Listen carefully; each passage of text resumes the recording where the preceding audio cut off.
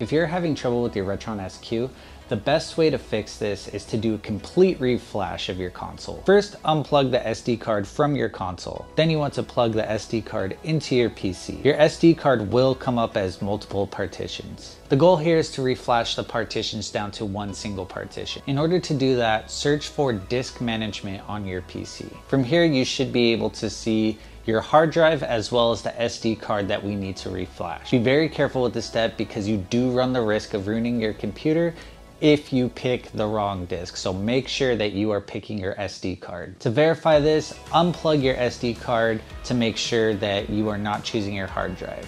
Once you plug your SD card back in, you should be able to see which one your SD card comes up as. After you've cleared each partition of your SD card, you will need to initialize your SD card to turn it back into a readable card. From there, we're gonna go ahead and format it, and now you should be back to factory settings on the SD card. Now, we recommend using the software Balena Etcher. You can look it up via Google. We will also have it linked down in the description below. Next, you want to go to the Hyperkin store website and download the latest firmware for the RetroN SQ.